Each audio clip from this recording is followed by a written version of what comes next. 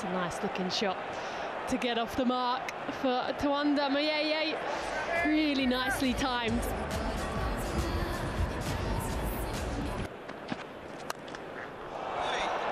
Well, we saw a lot of excellent strikes from Sean Abbott, but I think if you're looking at technique, tried to force that one slightly. Bell Drummond manages to squeeze it through. Lawes in pursuit, but unable to drag it back in. So under pressure, pulled away really well. Boundaries coming frequently. What a start this has proved to be.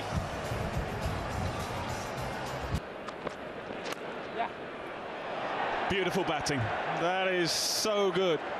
Craft as well as power and placement. Muyeye now a boundary away from a half-century.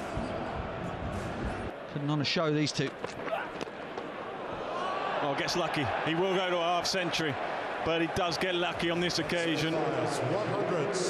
Yeah, congratulations, young man. Just 22 years of age, and that is an eye-catching innings. Yeah, the first half-century for Tawanda Muyeye. Keep an eye out for him. Picked up quickly, picked up and taken. That man can do nothing wrong. Sean Abbott with a simple catch, but Muyeye has played really, really well. That's the end of an outstanding innings.